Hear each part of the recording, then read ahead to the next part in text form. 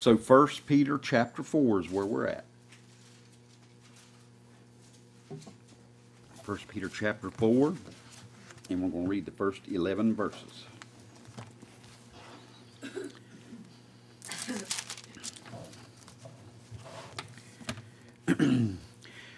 For as much then as Christ hath suffered for us in the flesh, arm yourselves likewise with the same mind. For he that hath suffered in the flesh hath ceased from sin, that he no longer should live the rest of his time in the flesh to the lust of men, but to the will of God. For the time past of our life may suffice us to have wrought the will of the Gentiles, when we walked in lasciviousness, lust, excess of wine, revellings, banquetings, and abominable idolatries, wherein they think it strange that ye run not with them to the same excess of rites, speaking evil of you. Who shall give an account to him that is ready to judge the quick and the dead? For this cause was the gospel preached also to them that are dead, that they might be judged according to men in the flesh, but live according to God in the Spirit. But the end of all things is at hand. Be ye therefore sober, and watch unto prayer. And above all things have fervent charity among yourselves, for charity shall cover the multitude of sins. Use hospitality one to another without grudging. As every man hath received the gift, even so minister to the same one to another, as good stewards of the manifold grace of God. If any man speak, let him speak as the oracles of God.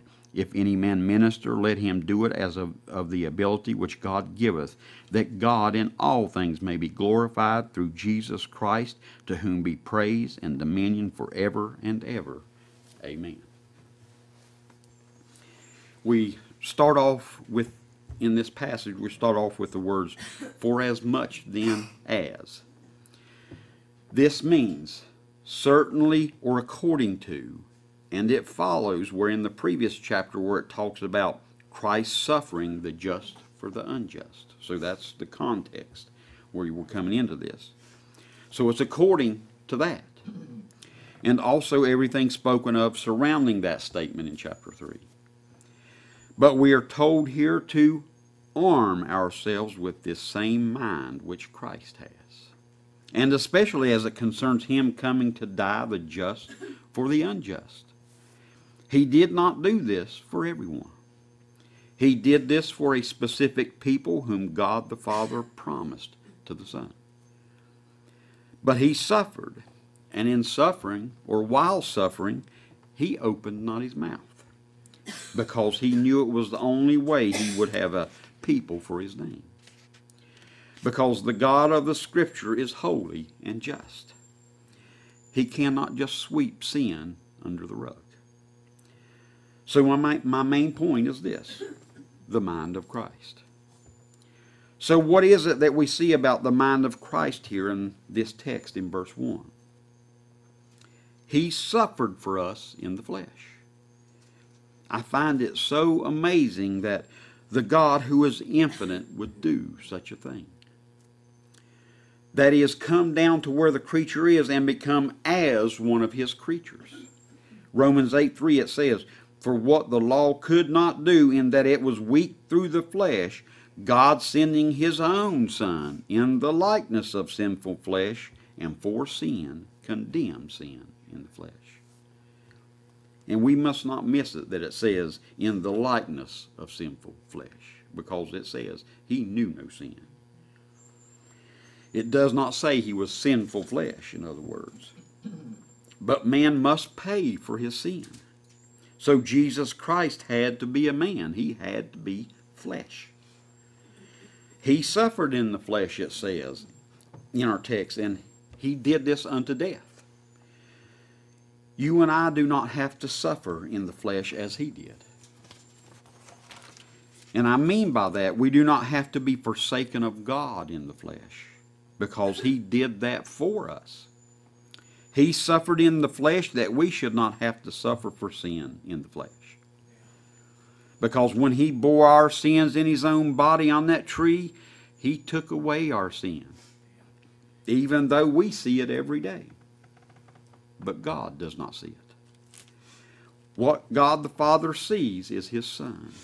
And we being in Him, He sees us as righteous before Him.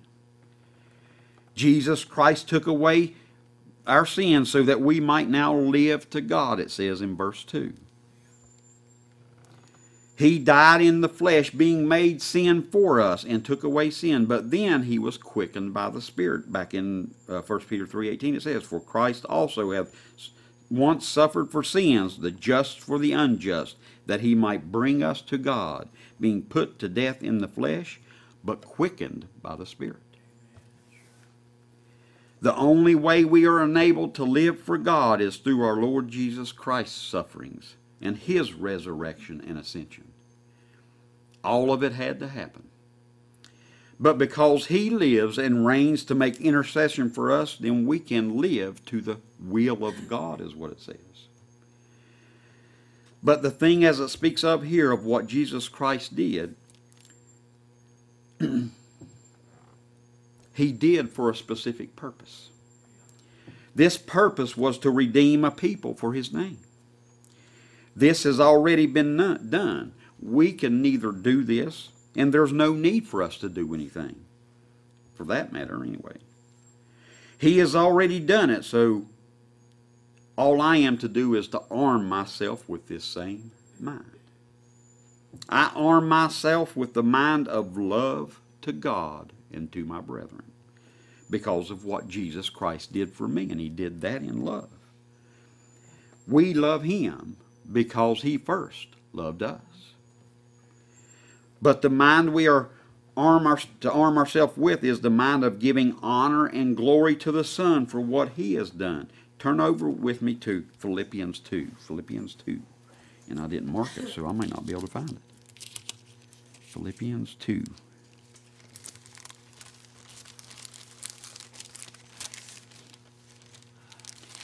Philippians 2, verses 5 through 10.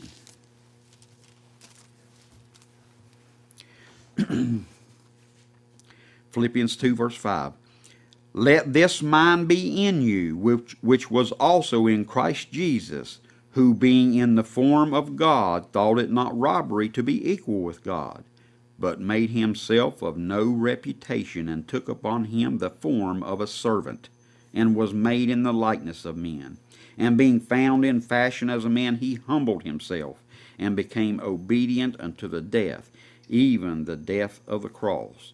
Wherefore God also hath highly exalted Him, and given Him a name which is above every name, that at the name of Jesus every knee should bow, of things in heaven, and things in earth, and things under the earth. The suffering that we will do in this flesh is the suffering we will have when we hold forth the gospel of Jesus Christ and Him crucified. We can suffer for other things too. If we sin, we suffer for that, but we can expect that. But the suffering that we're talking about here in our text is the suffering of the preaching of Jesus Christ and Him crucified. We honor Him even though we will suffer for it, for He suffered for us. Those who do not know Him will speak evil of us, it says. One reason is they know us to be just like them in this flesh, because we used to run with them to that same excess. But there comes a time when we at least begin not to run with them to the same excess. Romans 8, 12, and 13, it says, Therefore, brethren, we are debtors not to the flesh, to live after the flesh. For if ye live after the flesh, ye shall die. But if ye through the Spirit do mortify the deeds of the body, ye shall live. So they know we are just like them. It also says in Ephesians 2, verses 2 and 3, Wherein in time past ye walked according to the course of this world, according to the prince of the power of the air, the spirit that now worketh in the children of disobedience, among whom also we all had our conversation in times past in the lust of our flesh, fulfilling the desires of the flesh and of the mind, and were by nature the children of wrath, even as others. But when God intervenes, and we at His appointed time stop running with them to the same excess, they will ridicule us. When they see us giving God all the glory for everything and nothing to man, they will ridicule us, and so be it. They will begin to speak lies on you, on me. As it says in our text, they think it's strange that all of a sudden we no longer walk in excess with them. So they will speak evil of you, it says. That means they will defame you. They oftentimes will not speak about the message you preach. Most of these are religious folks, so they're not going to talk about the message. They will turn and rend you. They will make personal accusations against you, knowing what you used to be. But understand, even though they do not speak against the message necessarily, sometimes they do, but not always. But understand, they hate the Christ of Scripture, and that's why they do this. But as it says here in our text, all those who are outside Christ will give an account of their doings. They were all done in unrighteousness. They will suffer then. They will give an account for their revelings. Now, we're not here to condemn anyone, because we know we were just like them. We implore or we beseech all to come to Christ, and all that the Father giveth to Christ will come to Him. We just don't know who they are. The only way we know those whom God has chosen is when they believe Christ and they confess this before men and are baptized, having a good conscience toward God. They will then know that what God says about them as being an ungodly sinner is true. And they know that God is an absolutely holy God and must and has to punish sin in His Son, and His Son deserves all the credit. But without the work of God for them and to them, they will never know this and will remain in their sin.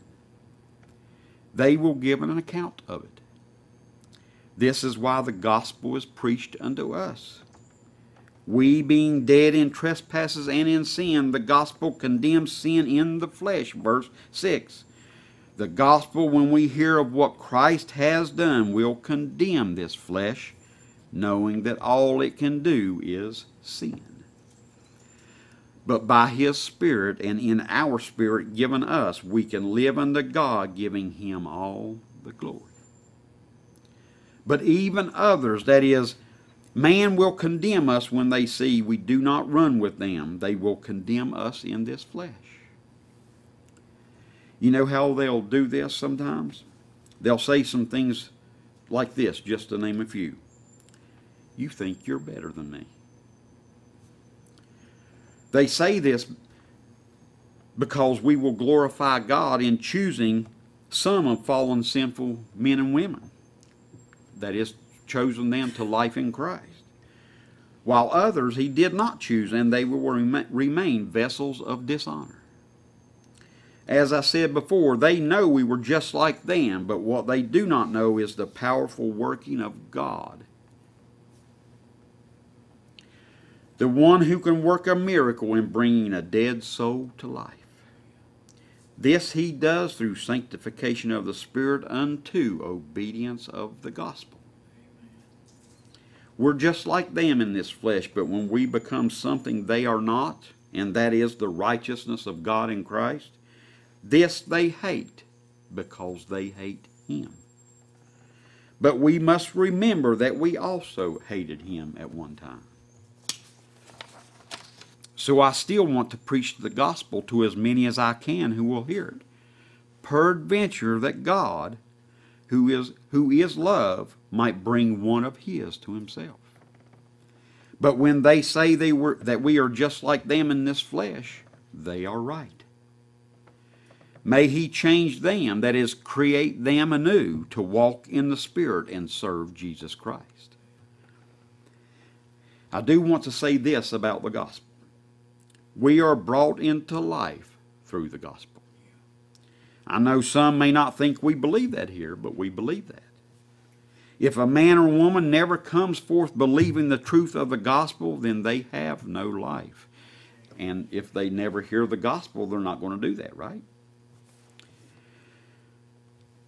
Life is all of it. And I mean all of it as God speaks of it, not just one part.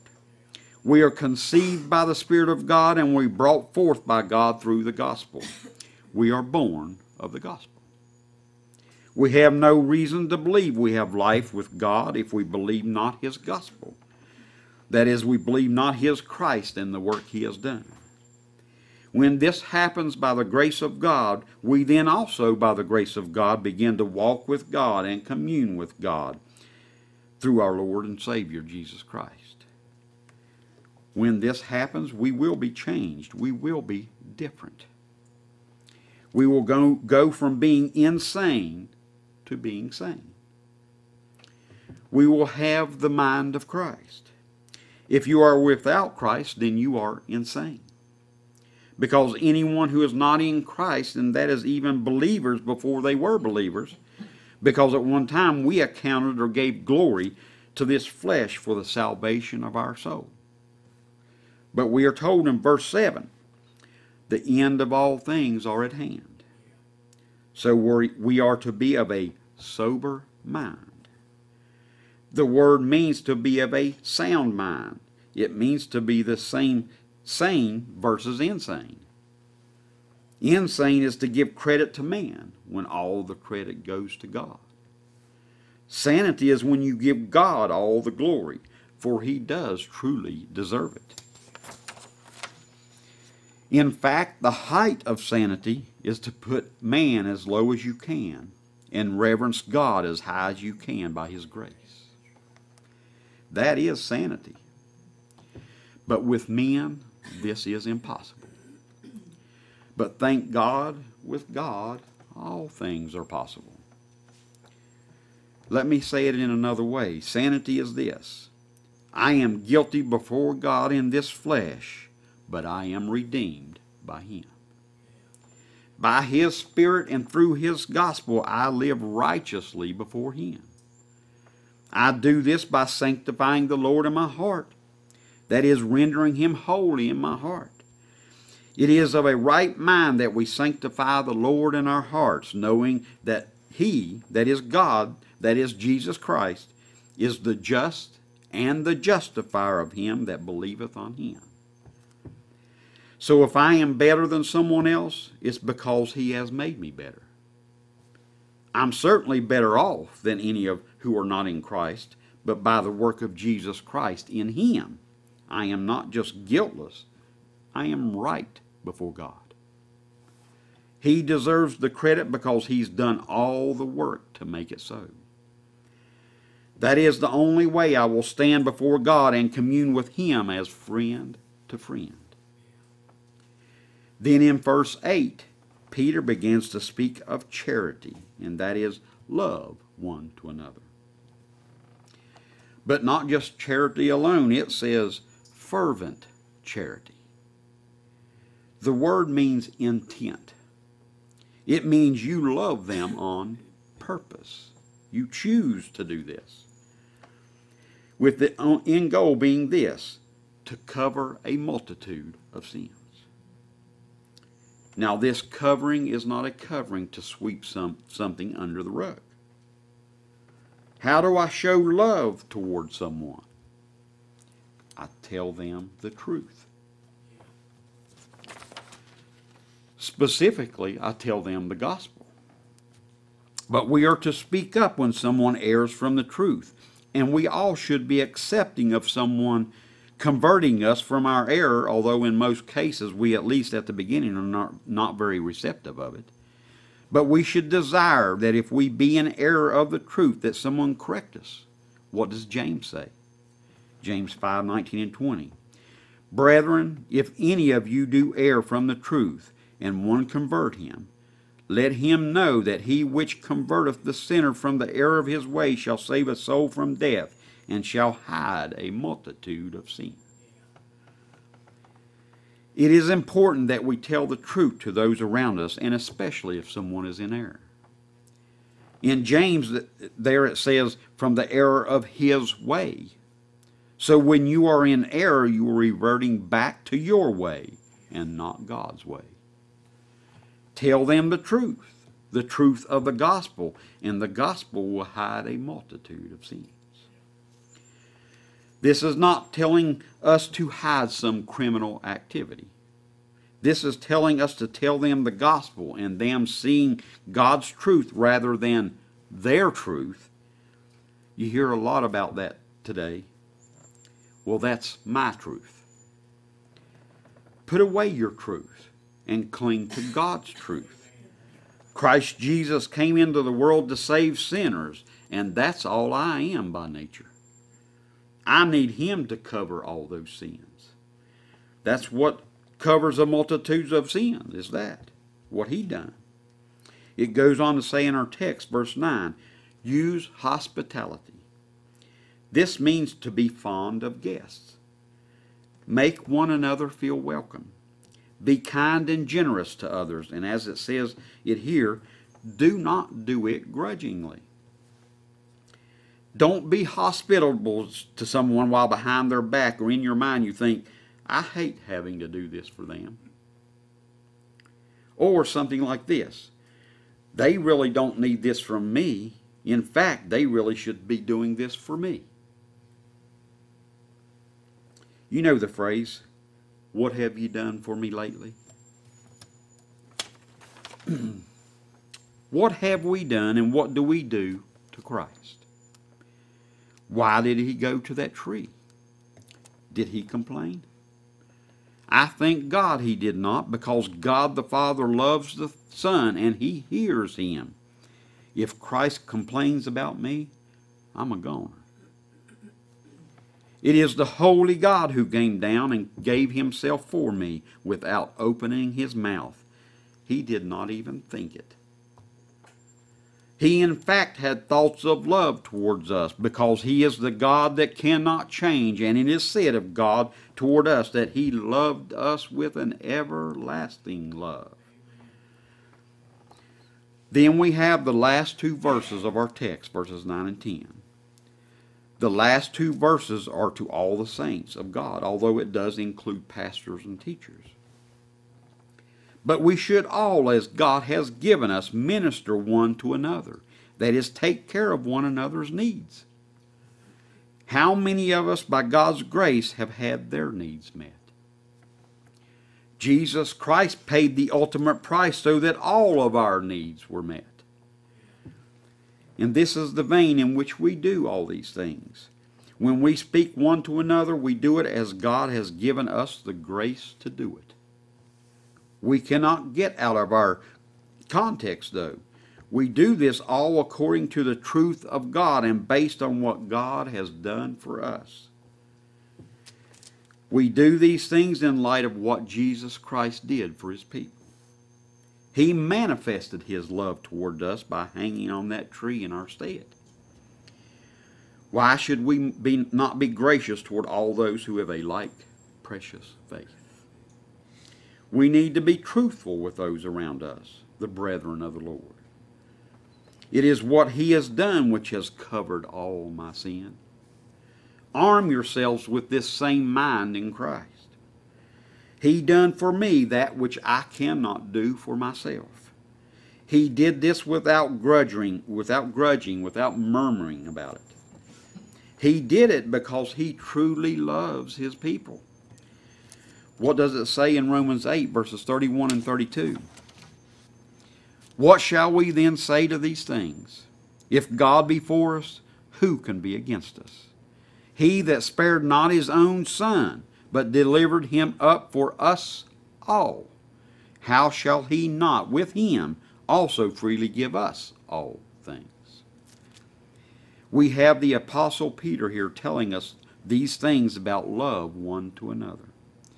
I think Peter knows a little something of the love of Christ to his people, doesn't he? He stood and was adamant to our Lord that He would not leave him and that He would fight for him. But our Lord told him that He would deny Him 3 times. When he did and he heard that cock crow, having our Lord look at him with love, he went out and wept bitterly. Undoubtedly because he was ashamed, and rightfully so. How many times do we deny the Lord in some way? But he never looks at us in disgust. We do not ever surprise our Lord with what we do.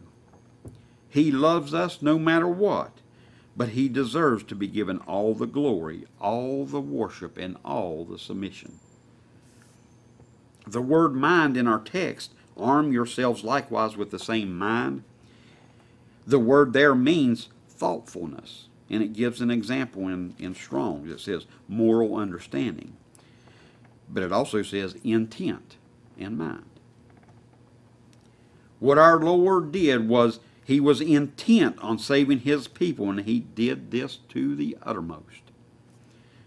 He did it on purpose, in other words. The Lord came back to Peter because he loved him. The Lord knew that Peter was ashamed, and I'm sure he felt he was not worthy to be an apostle. But our Lord came back to him and had compassion on him. He made Peter confess that he loved the Lord. But Peter also knew, and I think he knew it at that time, he knew it was only because our Lord loved him first. May God, by his grace, enable us. Give us that same mind that was in Christ, that same intent to love Christ and to love the brethren. Tell men and women the truth, the gospel of what Christ has done. Christ is the only hope for sinners in this world. I'm going to read a quote by Charles Spurgeon to end. The saints are sinners still. Our best tears need to be wept over. The strongest faith is mixed with unbelief. Our most flaming love is cold compared with what Jesus deserves, and our intensest zeal still lacks the full fervor which the bleeding wounds and pierced heart of the crucified might claim at our hands. Our best things need a sin offering, or they would condemn us. Amen. Dear Lord God, thank you for allowing us to be here once again and hear words of your Son, dear Lord. Be with us as we go out, dear Lord. Keep us safe. Keep our minds stayed on Christ.